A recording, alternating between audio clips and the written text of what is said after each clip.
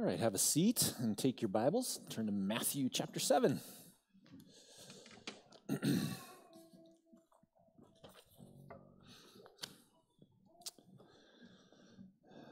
Matthew chapter 7. Let's go ahead and read. We'll start in verse 21, and then we'll read through the end of the chapter. Our Lord, the incarnate Word, says this to you and me this morning: "Not everyone who says to me, 'Lord, Lord,' will enter the kingdom of heaven, but the one who does the will of my Father who is in heaven. On that day many will say to me, 'Lord, Lord, did we not prophesy in your name and cast out demons in your name and do mighty works in your name?' And then I will declare to them, 'I never knew you. Depart from me, you workers of lawlessness.' Everyone then who hears these words of mine and does them will be like a wise man who built his house on the rock. And the rain fell, and the floods came, the winds blew and beat on that house, but it did not fall, because it had been founded on the rock. And everyone who hears these words of mine and does not do them will be like the foolish man who built his house on the sand. And the rain fell, and the floods came, and the winds blew and beat against that house, and it fell, and great was the fall of it." And when Jesus finished saying these things, the crowds were astonished at his teaching, for he was teaching them as one who had authority and not as their scribes. Amen. So it's been coming up on a year here since the Marshall Fire. In fact, it'll be 10 months tomorrow, December 31st last year. I was actually here. It was a Thursday, and I was working away and feeling the church shake with the 100-mile-an-hour winds that were going on. And I got up, and I just went to walk around and stretch for a little while, and I walked out in the foyer, and I saw the beginnings of the fire about 2 miles away right over there, and the smoke was about 5 feet off the ground racing. And I just said to myself, there's no way this ends well. None. And I actually, is this bad? But I went and pulled out a table from the back and set it up in the foyer and started working there so I could watch everything. And of course, it just went from bad to worse. Ended up getting into the car and driving around. I drove about half a mile up by the Catholic church there and stopped and watched that whole side there burn, several houses going down. I watched one on top of Marshall Ridge over there. It was really shocking. And it's interesting. That was great destruction. And how many structures went down? 1,000 something? Is that how many went down? Maybe not just houses, but other things too. And I ride my bike around in this area a lot. And if you go behind Costco, that neighborhood was completely gone. And there's just, I think, one house that's starting to come back up over there. Over here by the golf course, there's a neighborhood that was completely destroyed. I think there's 3 houses that are just in framing stage right now. And I know maybe below on McCaslin Boulevard, there's 1 or 2 other houses that are going up as well. It's really just devastating stuff and shocking. I was getting texts from people all over the country saying, "You okay?" And I was texting back because I'm about a mile from the flames. It's pretty crazy. I don't think it's going to hit the church and things like that. But it was intense. Well, how about this? How much worse would it have been if it wasn't just thousands of houses, but thousands of people who died, who were destroyed, who were taken down? Thousands of people, or 1,000 people, would have perished. Where would we be right now? What would be our attitude? What would it have been like when those fires hit at that time? And as sort of raw and shocked and maybe hurting as we were as a community, how much worse would it be? How much more shocking? How much more traumatic would it have been had it been 1,000 people? I'm sure many of you read the news, and you saw the news out of Seoul, South Korea yesterday. A Halloween parade didn't end well, and 139 or 140 people, 149 maybe, were killed. They were crushed to death in a parade yesterday. I read stuff like that, and it jolts me, right? Jolts you. And again, that's thousands of miles away, and so it probably feels some distance and stuff like that. But again, you don't have to read much in our papers to see what's going on. But even then, to have 1,000 people die in the Marshall Fire, and here's the crazy thing is I guarantee you would have known some of them too. right? You would have known some of those people. It wouldn't just be this mass. It would be people that you knew close by. Well, this passage here, Jesus, I think if we can kind of put this passage in the context of the Marshall Fire, it might make it a little bit more real to us. Might make it a little bit more heartfelt. It might penetrate our soul and our mind a little bit more. Marshall Fire, houses. But what if it was houses and people? And Jesus here is using the picture of houses destroyed to point to the reality of people being destroyed, not houses. Not houses. Again, as we've gone through this, we understand that this text here, this ending of the Sermon on the Mount, really is maybe the most intense, sobering, I would hope, humbling text in the whole of Scripture. There's a lot of them. But we sit there and we read the Psalms and we see these imprecatory Psalms, or we read the accounts in the Old Testament of destruction and stuff like that, and that seems kind of removed from us, and it is. But these words here are coming out of the mouth of your Savior. These words here are coming out of the mouth of God to you, to me, today, right now. This isn't some historical event that happened 2,000, 3,000, 4,000 years ago. It's not even something that happened in the early church. This is something that's happening right now. This is something that didn't happen in December 31st last year. This is now. And it needs to be understood as now. It really does. And I hope and pray that as we go through this text here this morning, that again, we're looking at this, and as Isaiah writes at the end of his book, where he says that God is high and he's up there, he's in a holy place, but to this one I will look, he who is contrite and trembles at my word. And if there's ever a word to tremble at, it's these. It's these ones. So this morning, let's look at this text here and let's draw out from here, because only by building well on the anchored rock of Jesus will we endure to heaven. Therefore, we must do so. We must do so. So let's first of all, let's look at the scene here. Let's look at this picture that we're looking at and what's going on. Okay, so how many people have been to Israel? Anybody? A couple of you and stuff like that. So this is kind of how I picture it. You know, Jesus is on the side of the Sea of Galilee. All right, he's on a hill, and probably, I would guess, I could be wrong, but there's probably a view of the Sea of Galilee that he's looking over, and a couple towns around there. But way off in the east, you see the eastern side towards Moab.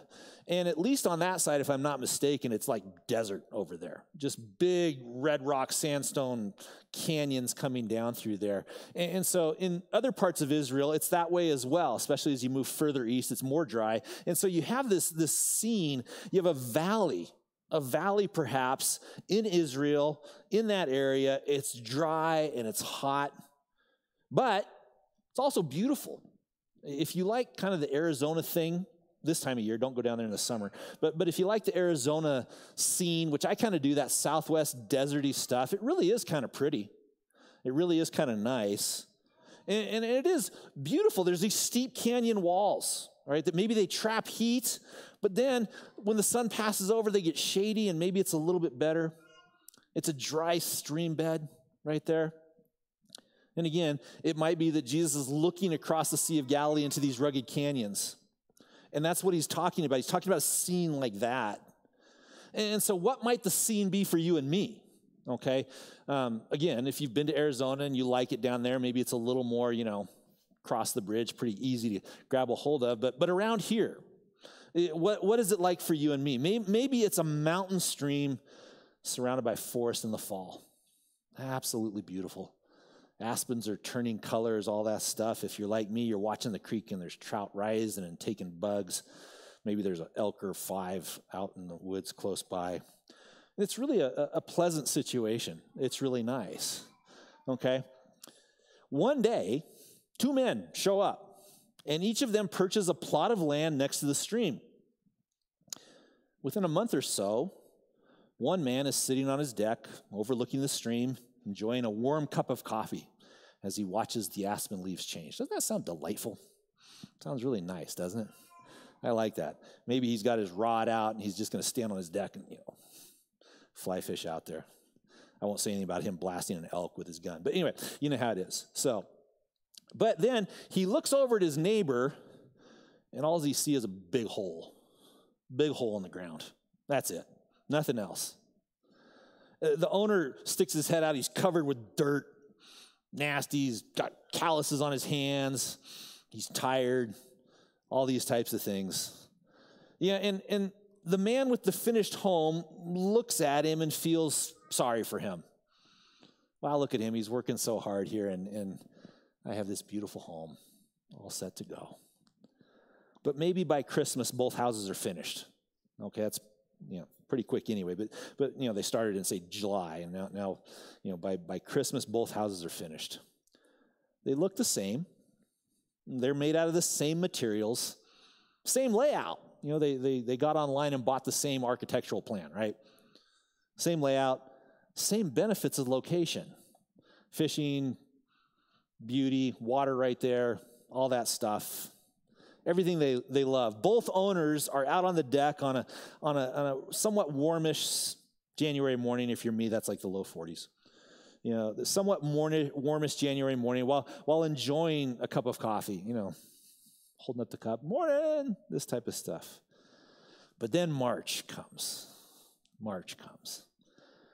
And there's a little snowstorm. Okay. Now, I wasn't around here in 2003, but I know a lot of you were. And there was a monster snowstorm in 2003 here.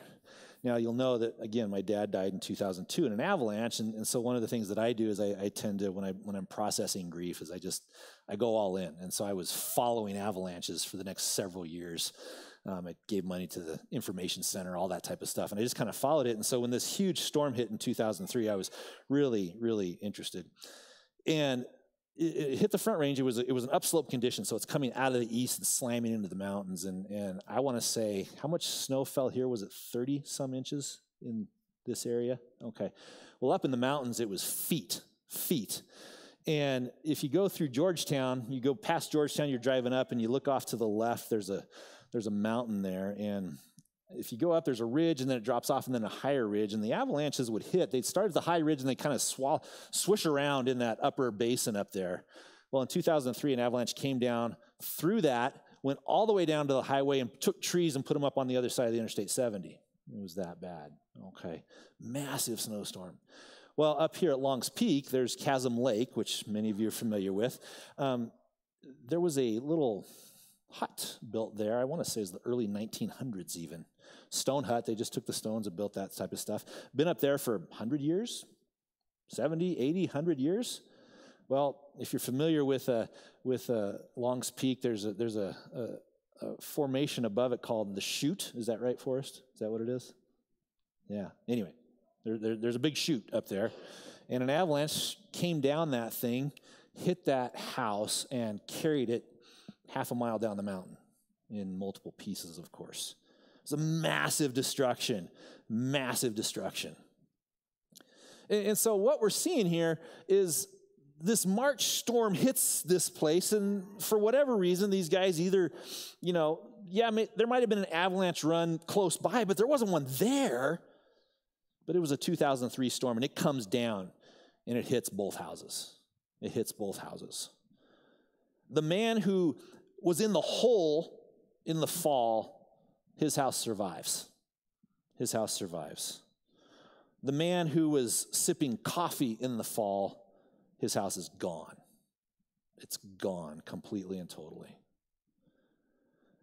There's a new documentary about the Nepal earthquake that occurred in 2015. 9,000 people were killed. It was a massive, I think, 7.8 magnitude earthquake, and 20 people at Everest Base Camp died. And then on another section of the country called the Langtang Valley, there was Langtang Village, and a rockslide / avalanche came down the hill and destroyed the whole thing. Over 100 people were killed there. Just destroyed the whole thing. And you look at it, and you could see bits and pieces of what used to be houses. but it was gone. Gone. Well, that's Jesus' picture here. That's his simile. A man is like. This is his lesson from nature. And again, the Israelites understood this picture. They knew what it was like to be in these valleys in Israel when the rains would come and the torrent would come down that thing and take everything away. Be encouraged to take some time, YouTube, floods in Israel, and just see what it looks like. Or you can do floods in Arizona, because those ones are pretty crazy. I watched one that occurred this last spring, and there was a car being carried down a dry riverbank, well, what used to be dry, and the people are in there holding on, wondering what's going to happen. And by God's grace, they made it. When you look at the rapids in the Colorado River, the reason there's rapids there is because there's these slot canyons where the storms will come down and they'll just pick up water and rock and throw it into the river. Huge boulders. And that's what causes the rapids in the Colorado River. So you get the picture, okay? 2 houses. One, the man takes the time to dig down deep, put it on the foundation. The storm comes, he survives. The other guy, no. Just puts it up, storm comes, gone. That's Jesus' picture. Fairly straightforward. But let's comprehend the reality now. What is Jesus specifically talking about? He's not talking about houses. He's talking about people. Talking about men. He's talking about 2 different men. And what do we know by looking at this parable, this simile, this story? What can we learn about these 2 people? All right? Number 1, they have a lot in common. A whole lot in common. They both listen to Jesus' words. They both hear him. They're both, quote, in church, as it were, under the teaching of the words of Jesus, under the teaching of the Bible. Both of them want to build up their lives. They want to have a good life. They want to be in a beautiful place that has good supplies of stuff. You know, maybe, again, you look at these wadis in the desert. That's where some little fields where you can actually grow something. That's it. You know, like an oasis in the middle of the desert. So they want some benefit. They like the beauty. They like the location. It feels good. And I mean, for me, again, sitting on a deck with a cup of coffee in a warmish January day is delightful. It really is. It's wonderful. So they both want good things. Nothing wrong with wanting good things. But one of them is wise. The other one is a fool. That's a contrast. So when disaster strikes, which it will, that's the implication that Jesus is saying here. And again, if you live anywhere, you know that disaster strikes, be it a martial fire, be it an avalanche, a flood, whatever it might be, a Halloween parade. Disaster strikes, it will, and the wise man endures, but the fool is destroyed. So again, same desires, a nice, comfortable, happy life. Now, isn't that what you want? That's what I want. A nice, comfortable, happy life. Not in the sense of just frivolousness, but a depth of joy, a depth of peace, a depth of stability. Again, same location. They're in the church listening to Jesus' words. They're on the hill listening to him. The same look. They look the same even. Dress the same, talk the same. And they have a lot of things in common. They can be found, again, in the same place. They're in the church as members. They sing and they pray together. They listen to the same sermon. They give their monies. They serve in a given capacity in the church. They look like each other. In other words, what Jesus is saying here is that as you're looking around the church right here, you don't know. You just don't know. There may be people within this church right here who look the same, act the same, do the same stuff. But one of them's a fool, the other one's wise. One of them's a fool, the other one's wise. Again, the same desires. They want forgiveness. They want peace. I mean, there is this reality, right, that we understand that we do things wrong. okay? And we hurt people. And we do that all the time. I've had many an unbeliever come up to me and apologize to me for something that they did to me. And of course, I've done the same, right? And we all have this realization that there's some level of guilt in us. And what can I do? What can I do to alleviate that guilt? What can I do? I want that gone. Again, I want peace. I want to have a generally, not easy per se, but just a nice life.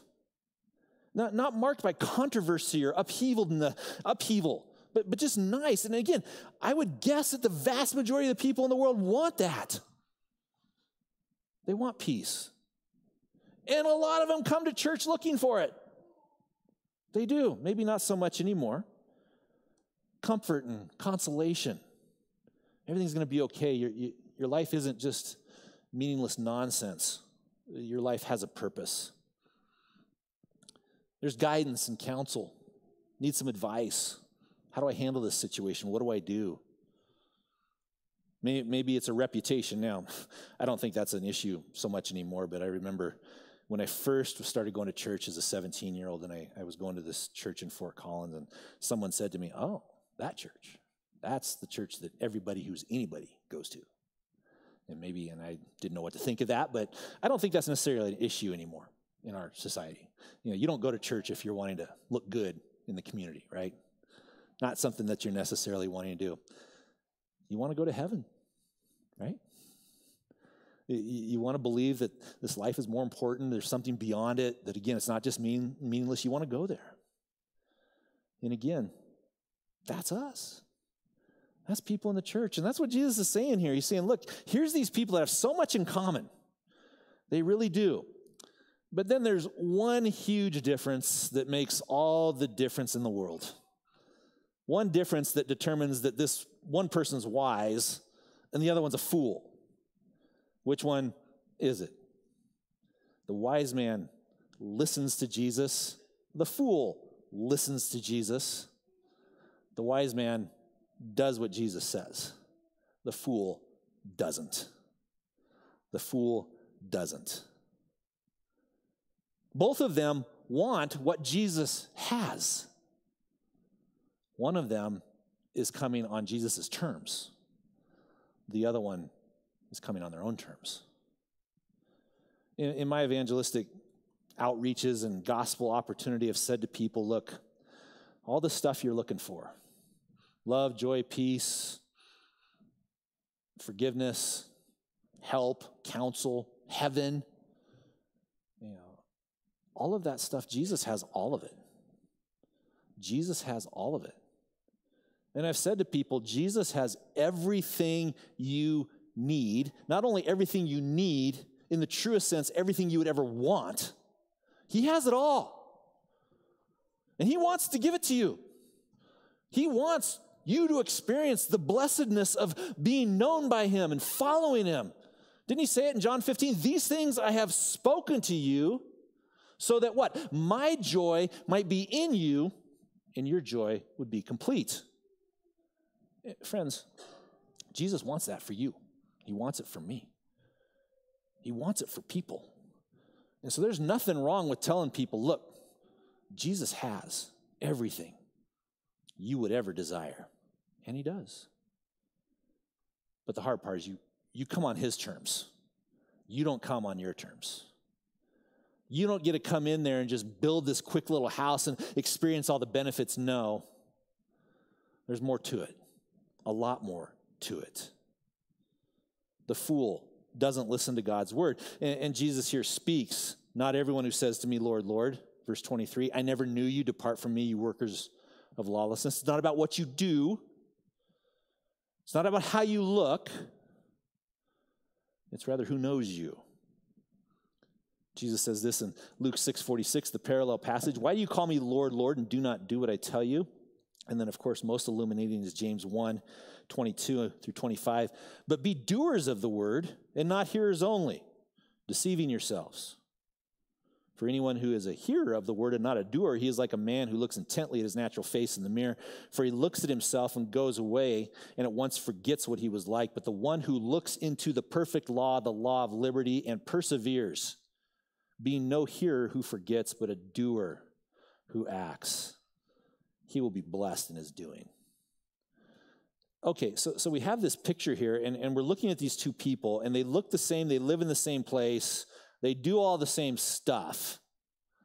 But what do we know that's different? What do we know? All right. So comparing and contrasting between someone who is willing to do the word of God and someone who isn't. Number one, the fool wants the blessings of God right now. He's impatient. Builds his house on the sand quickly. I see the good things that Jesus has to offer, and I want them. I want them, and I want them now. I want the sweet parts.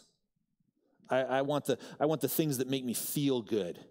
And maybe you've had people like this when you've shared the gospel, or maybe it's someone who used to know Jesus or claim to know Jesus, and they've said to me, "Yeah, I tried the Christian thing; it didn't work for me." Well, what is that? Is they came to it wanting simply the blessings.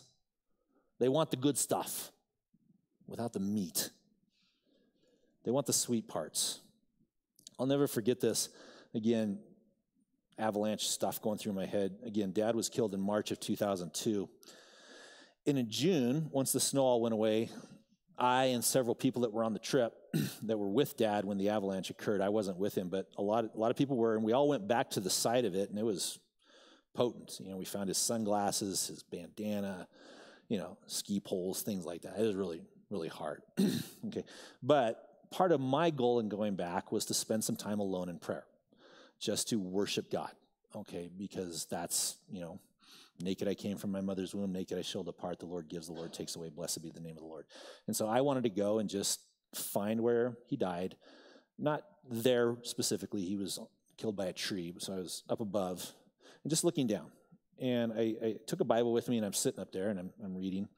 I don't even remember what I was reading, but I was reading and crying and just praising and thanking God for my dad and just trying to bring my thoughts captive is what I was doing. And this other person who was on the trip looked at me, and I could tell they were, should I go sit next to him? Should I not? All this stuff. And they were kind of like, I need to go help Eric, right? He's hurting. Well, I was, amen. And so this person, maybe out of the good intentions of their heart, wanted to come up to me and comfort me. So they came and sat down and put their arm around me, cried with me. What are you reading, Eric? And as I said, I don't even remember what I was reading. But it had a lot of comfort in it, but there was also some harder stuff, some judgment stuff in it, some get ready stuff, some God is holy stuff. And I started to read it, and this person, again, 20 years later now, this person had the audacity to say, you shouldn't read that. Just read the good stuff, Eric. Don't focus on this other stuff. And I was so taken aback. And I'm glad that the Holy Spirit was on me because I didn't even think to get angry. But, there's a part of me just want to say, who do you think you are? Coming to me and telling me how I should mourn or not mourn. Praise God I didn't say that. But that's the way we are, isn't it? Yeah, read the comforting stuff. Read the sweet stuff. But stay away from that judgment stuff. Stay away from that. God is holy. Stay away from that total depravity stuff. So these two people, one of them loves doctrine, loves all of it. Okay. The fool might love doctrine too, but only parts of it. And here's the challenge, right? Should we be people who are focused on the love of God? Yeah. Love of God is delightful. It's wonderful. But the love of God isn't meaningful unless we're looking at it in light of his justice and his wrath. His grace and his kindness is delightful. His mercy is wonderful. but they're only wonderful in light of what we deserve, of what we have coming to us or should have coming to us. Let's talk about heaven, the foolish person says. Let's read all of that. Let's talk about love. Let's talk about sweet fellowship. Let's enjoy each other. Let's go to the potlucks. Let's do this type of stuff. Let's even serve together. But let's not talk about wrath. Let's not talk about justice. Let's not talk about sin and wickedness. The wise person who is building their life on the rock of Christ Jesus wants to know what it means to suffer well for the glory of God. Wants to ask the question, I know difficulties coming. I know sooner or later a storm, an avalanche, a sickness, a fire, a death, something is going to come. And it's going to try to take me down. How do I deal with that? How do I deal with that? They look at this passage in Matthew chapter 5, right after the Beatitudes, where Jesus says this, Blessed are you when others revile you and persecute you and utter all kinds of evil against you falsely on my account. Rejoice and be glad, for your reward is great in heaven. For so they persecuted the prophets who were before you. The wise man looks at that, and I don't want that to happen, but I realize it's going to happen, and therefore what? Therefore what? The foolish man doesn't want to hear about that. The foolish man doesn't want to have to deal with hard people. Doesn't want to worry about sharing the gospel with people in the sense that, look, if they reject it, I might be rejected. Because they're not thinking about judgment and wrath and heaven and hell. They're thinking about what makes my life good. I'm okay, you're okay. Just be a decent, somewhat moral person. The foolish person, again, agrees that he's not perfect, has some issues, might even have some sin, but the doctrine of total depravity offends him. When he comes to passages like Genesis 6:5, where the Lord looks down from heaven upon the sons of men, and he sees that the intents and desires of their heart are only evil continually, and God is sad. He's sorrowful that he made man. And then you get to chapter 8 and 9, and he destroys man. I think I've told you I write Forgot Questions. My question this last week had to do with, how do we engage or how do we wrestle with the concept that people can only be saved if they hear the gospel? Well, we know that there's literally millions, if not billions, of people who have lived and are living who won't hear it. And this person was, I think they were edgy about it. How do you read attitudes out of emails? I don't know. But anyway, they were edgy about it. And I brought before the person this statement. I said, look, I know this is tough stuff, but let me ask you, before you ever heard the gospel, were you so ignorant or innocent that God would be unjust in sending you to hell? This is the question I asked. And then I said, you know what? Here's the thing. Who was I before I was saved? And I said, kindly, I was a debauched blasphemer. That's who I was. Okay. Paul, how does he refer to himself before salvation? Blasphemer, violent aggressor, persecutor. That's how he refers to himself. And then at the end of his life, what does he say? I am the chief of sinners. The chief. And it's not I was, I am. And then I asked, are you thankful for the person who shared the gospel with you, who pointed you to Jesus? I said, I sure am. I sure am. Now, why does God do that for some and not for others? It's his business. Ephesians 1, his purposes according to his glory. His ways are higher than yours, higher than mine. That's Isaiah 55. And then you come to Isaiah 66, which we just referenced a few moments ago. God is high in a lofty place, but to this one I will look, he who is contrite of heart and trembles at my word. That's our response, friends. God will not do anything unjust. He won't do that. The only thing that he does that's unjust is that he takes the justice of Jesus and gives it to us. That's it. So friends, that's the tough stuff. No one wants to hear about that. The fool doesn't want to deal with those hard questions. And I'm not saying there's an easy answer to them. But I am saying that in his word, God has given us necessary information so that we can follow him. Follow him faithfully. Not 100% knowingly, but faithfully. The fool hates the idea that we're children of wrath. Hates it. And what does this say? Doesn't truly want to know God.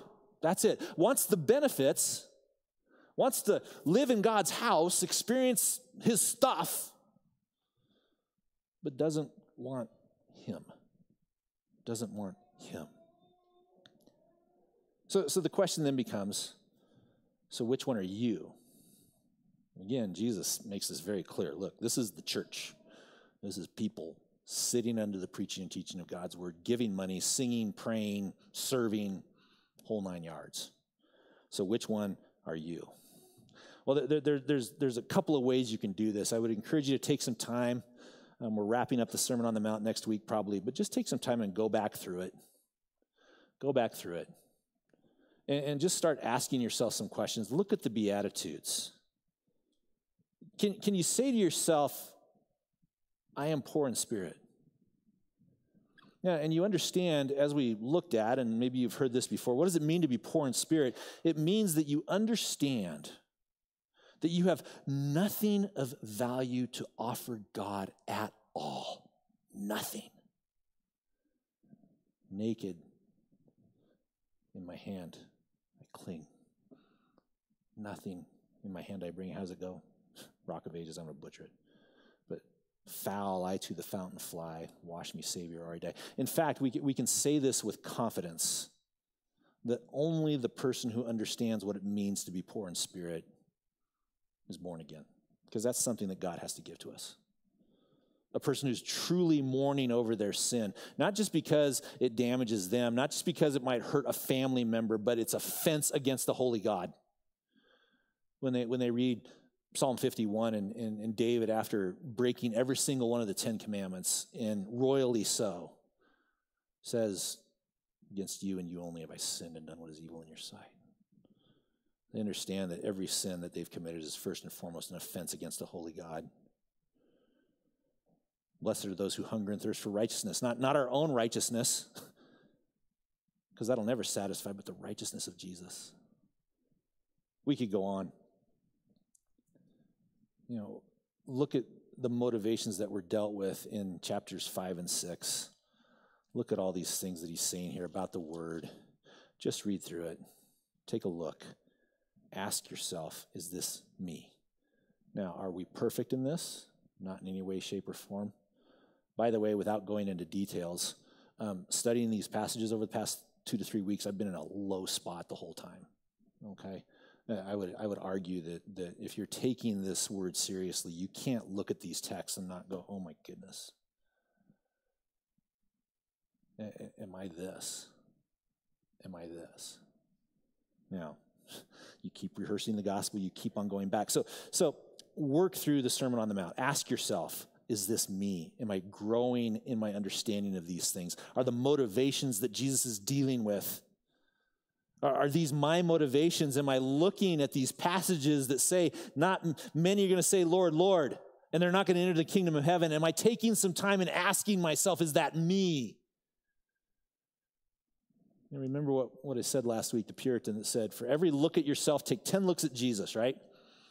And that's one of the ways that you can know that you can have some confidence that you're not the one who's going to say, Lord, Lord, or the one who's building their house on the sand, is that you're focused on Jesus. You're focused on the gospel. You're focused on who he is and what he's done. These types of things. How do you accept some of the hard teachings of the word? What do you do with those? Maybe this is a simple one, but what do you do with Philippians 4:13? Do you put that on your wristband as you're getting ready to play the football game? Do you say, I can do all things through Christ who strengthens me as I get ready to climb Long's Peak or something like that? Okay. The only way you're going to climb Long's Peak is if God allows you to, right? It's his strength. But what is Philippians 4:13 about? I've learned to be content in whatever circumstance I'm in. I've learned the secret of being filled and going hungry, suffering want, and stuff like that. I can do all things through him who strengthens me.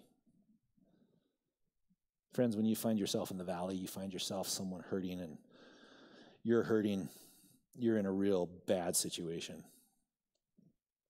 That's when Philippians 4:13 is to be applied. That's when, okay, I don't know what to do with this. This is really hard. This stinks. But I can do all things through him who strengthens me. Paul in 2 Corinthians, you know the passage, he says he has this thorn in his flesh, and he asked God to take it away, and God said, no, not going to do it. What do you do when God says no to you? What do you do? How do you respond? Of course, we know God goes on. Christ says, my grace is sufficient for you, for my power is made perfect in weakness. Then listen to Paul's words here. Therefore, I will boast all the more gladly of my weaknesses, so that the power of Christ may rest upon me. For the sake of Christ, then what? I am content with weaknesses, insults, hardships, persecutions, calamities. Happy with those things. Content with those things. I'm looking at passages like Luke 9:23, where Jesus says, if anyone would be my disciple, he must deny himself, take up his cross daily, and follow me. For what? For whoever would wish to save his life will lose it. But whoever loses his life for my sake will save it. I'm not saying that it's easy. I'm not saying it doesn't take a lifetime of thought. And by no means am I saying in any way, shape, or form that we have to be perfect at this, because we just can't do it. In fact, if we truly understand who we are in Christ and we say, Lord, do I truly hunger and thirst for righteousness? I recognize that it's not my righteousness that I'm hungering for. It's Jesus' righteousness. And as Paul says in Philippians 3, I want to be found in him, not having a righteousness of my own, but the righteousness that comes through faith, the righteousness of Christ that comes through faith. That's the righteousness that we're hungering and thirsting for. Nothing of ourselves. Nothing of ourselves. So, brothers and sisters, do you comprehend the reality? Do you comprehend the reality? Thirdly, this morning, do you understand the consequence? Do you understand the consequence? The wise man survives and endures. The fool is destroyed. Now, is that just simply, the storm comes in this life, and the wise man makes it, and the fool gets wiped out? No, the whole thing here, this whole implication is about the final judgment. It is. Okay. Now, we'll come back and talk about trials of this life. But again, go to Revelation 20 and look at that great throne judgment. And either you're depending on Christ's righteousness, and therefore your name is written in God's book of life, or you're depending on your own righteousness, in which case, okay, God will put you out there and you and him will examine your righteousness and be found wanting. And what is the result? The wise man who is depending upon the justification and righteousness of Christ goes to heaven for all eternity. The fool who is not depending on the righteousness of Christ, simply wanting the benefits without the gospel, that person what? Lake of fire for all eternity. That's why Jesus says, great is the fall of this person. Great. So again, which one are you? Which one are you?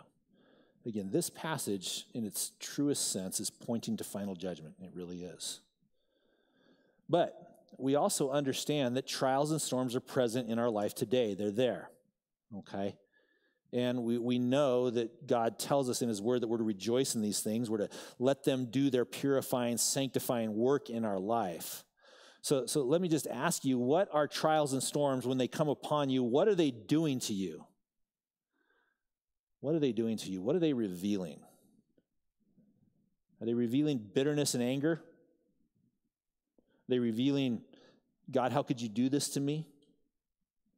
Now look, friends, we've all been there, okay? I'm not gonna sit here and say for a minute I've not said those things. But are you and am I at the point to realizing, even in the midst of the struggle, if I don't understand this and it hurts and I don't understand it, am I right in raising my fist to God and say, how dare you do this to me? No. Not.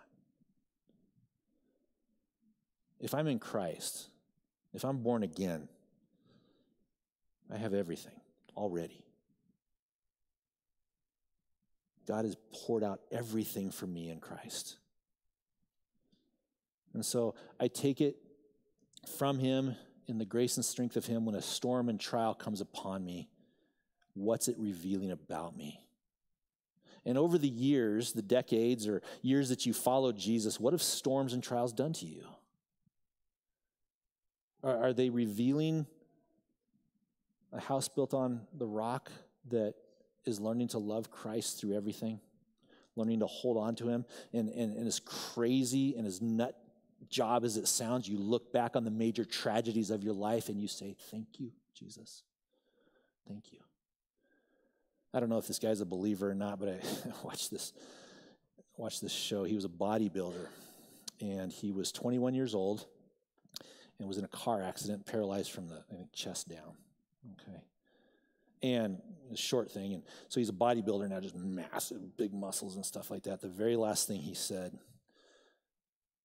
as they shut down, he said, and I don't know if he's a believer or not, he said, but, my first 21 years of my life were great. He said, these last 21 have been better. Better. That sounds like something a believer would say. Okay, I don't know. But that's the thing, friends. Storms and trials, what are they revealing about you? As much as we look forward to heaven and being with Jesus, amen, are you at the same time aware of and embracing the reality that Jesus spoke more about hell and judgment than he did about heaven? Are you living in light of Hebrews 9:27? It's appointed for man to die once, and after that comes judgment. Until a person is ready to die, they're not really alive. Until a person is ready to see their Maker and rest in Jesus' righteousness and confidence before him, you're not really alive. Just not. I want to be alive. I want to live fully. What does that mean? That I'm ready to meet God through faith in Jesus Christ. That's what it means. We all love John 3:16, don't we? The foolish man says, I know John 3:16, for God so loved the world that he gave his only begotten Son, that whoever believes in him will have eternal life. Is that what it says? Mm-hmm. I just left out one part. Did you catch it? God so loved the world that he gave his only begotten Son, that whoever believes in him should not perish, but have everlasting life. Don't skip over that perish part. Don't let that go. Think about what you're not going to be perishing. What does that mean? Think about what Jesus did for you. Live in light of that. Rest in the grace of Jesus, yes, but then rejoice in the rescue. Rest in the grace, rejoice in the rescue. Might you do this? Take some time, maybe in the next few days. There's still a lot of them around. Take a look at some of those houses that were destroyed in the fire, okay? Even their foundations are gone. They've had to jackhammer those things out and start over, okay? Complete destruction. Complete. And then ask yourself, is this me? I would trust that the first thing that comes into your mind is you say, no, I'm depending on Jesus Christ and his work and his life, and I am building the foundation on him. And he is the rock, that will never be moved. Never. And he makes a promise to us here. Yes, there's warning here, but there's also a promise. If you build on me, you will never be moved. You will stand strong through everything. My hope is built on nothing less than Jesus' blood, righteousness. I dare not trust the sweetest frame, but wholly lean on Jesus' name. On Christ, the solid rock I stand. All other ground is sinking sand. All other ground is sinking sand. Build well, friends. Build well. Because only by building well on the anchored rock of Jesus will we endure to heaven. We must do so. Build well. And it starts with believing in him for forgiveness of sins and eternal life, and then building from there. Let's pray. Gracious Lord, thank you again for your word, the challenge therein, the warning